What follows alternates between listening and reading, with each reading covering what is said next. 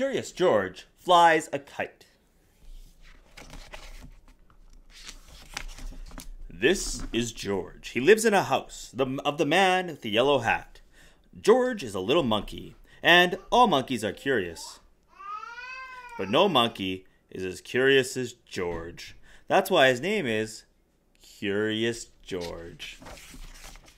I have to go out now, said the man in the yellow hat. Be a good little monkey till I come back. Have fun and play with your new ball, but don't be too curious. And the man went out. It was a lot of fun for George to play with the big new ball. The ball went up, and George went up. The ball went down, and George went down. George could do a lot of tricks with his ball, too. This was one of those tricks. He could get up on the ball like this, or do it this way with his head down. This was another trick George could do. He could hold the ball in his head like this. Look! No hands. What a good trick. But where did the ball go? George ran after it. The ball had gone into another room. There was a big window in the room. George liked to look out of the window. He could see a lot from there. He let the ball go and looked out. George could see Bill on his bike in the lake with the boat on it. George could see a big house in a little garden, and a little house in the big garden. The big house was the house where Bill lived. But who lived in the little house? George was curious. Who could live in a house that was so little? George had to find out, so he went to the big garden. The garden had a high wall, but not too high for a monkey. George got up on the wall. All he had to do now was jump down. So George jumped down into the big garden. Now he could take a look at the little house. And what did he see? A big white bunny and lots of little bunnies. George looked and looked and looked.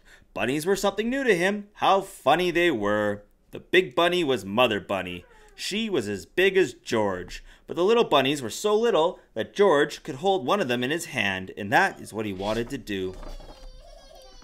How could he get a bunny out of the house? A house must have a door, but where was the door to the bunny house? Oh, there it was. George put his hand and took out a baby bunny. What fun it was to hold a baby bunny. And the bunny didn't mind. It sat in his hand, one ear up and one ear down, and looked at George, and George looked back at it. Now, he and the bunny could play in the garden. They could play a game. They could play Get the Bunny. George would let the bunny hop away, and he would run after it and get it back. George put the bunny down. Then he looked away. 1, 2, run! The bunny was off like a shot. George did not look. Now he had to wait a while. 1, 2, 3, 4. He waited. Then George looked up. Where was the bunny? He could not see it. Where was it? Where had it gone? George looked for it here. He looked for it there. He could not find it. Where was the bunny? It could not get out of the garden. It could not get up the wall the way George could. It could not fly away. It had to be here, but it was not. The bunny was gone, and all the fun was gone too.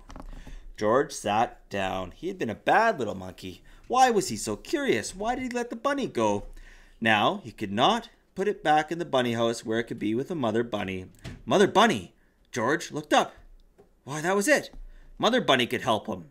George got up. He had to have some string. Maybe there was some in the garden. Yes, there was string, and a good one too. George took the string back to the bunny house.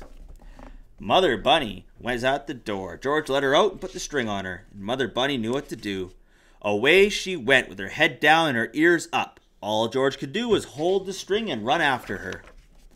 Then Mother bunny sat down. She saw something, and George saw it too. Something white that looked like a tail, the tail of a baby bunny. And that is what it was. But where was the rest of the bunny? It was down the hole. Bunny likes to dig a hole and go down and live in it, but this bunny was too little to live in a hole. It should live in a bunny house. So George got a hold of the little white tail and pulled out the baby bunny. Then they all ran back to the bunny house. George did not have to put a string on the baby bunny. It ran after its mother all the way home. George took the string off Mother bunny and helped them back into the house.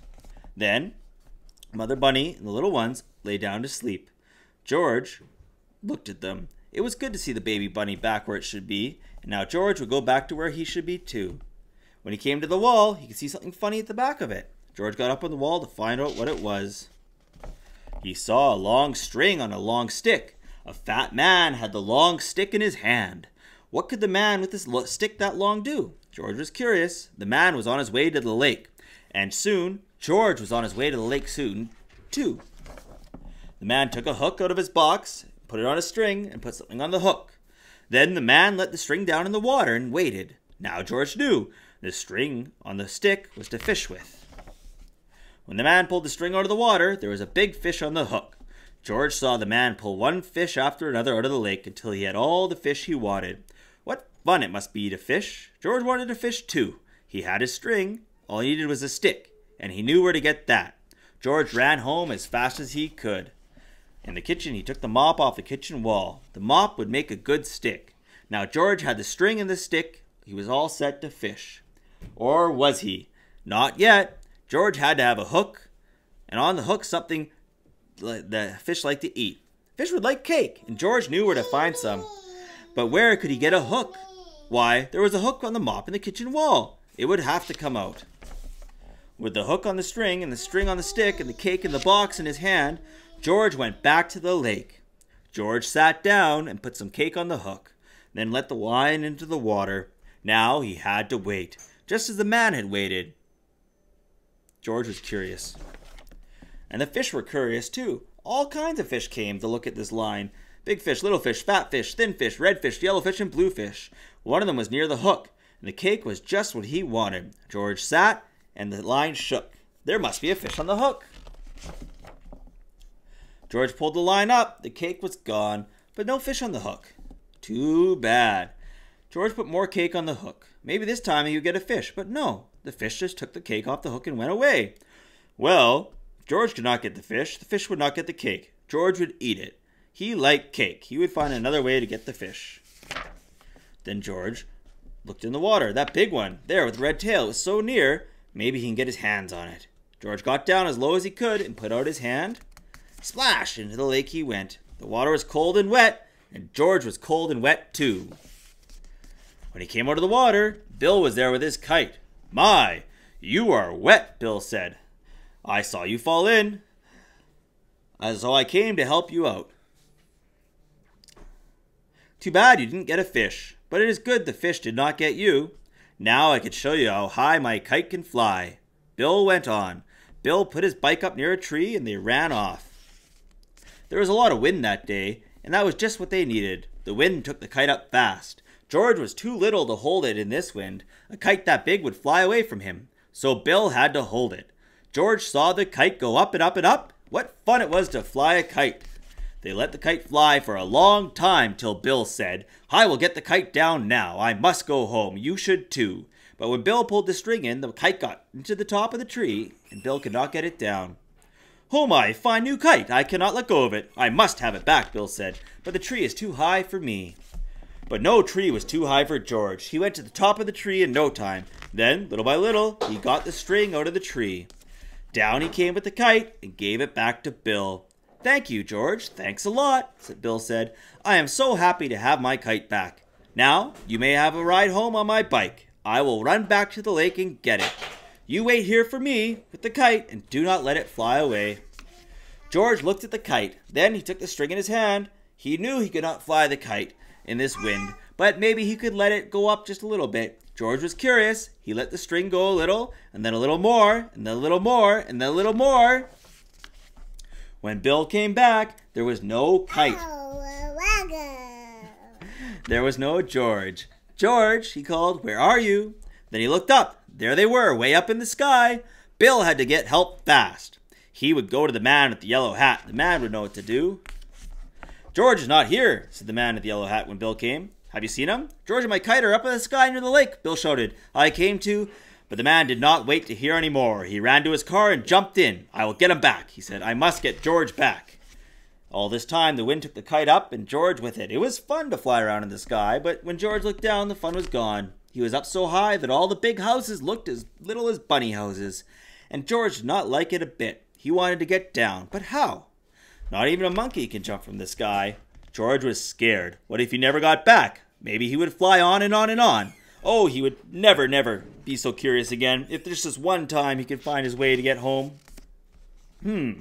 What was that? George could hear something. Then he saw something fly in the sky like a kite. It was a helicopter, and in the helicopter, hooray, the man in the yellow hat. Down from the helicopter came a long line. George got a hold of it, and the man with the yellow hat pulled him up. George held on to the kite, for he had to give it back to Bill. "I'm so happy you're back. To have you back, George," said the man in the yellow hat. "I was scared, and you must have been scared too. I know you will not want to fight a kite again for a long, long time. You must give it back to Bill when we get home." "Hooray!" Bill shouted when George came to give him the kite. "George is back, and my kite is back too." Then Bill took George by the hand and went with him into the little garden, and from the little garden to the big garden where the bunny house was. "Here is one of my baby bunnies," Bill said. "Take it, it is for you." A baby bunny for George! George took it in his hands and held it way up. It was his bunny now, and he could take it home with him. And that is what he did.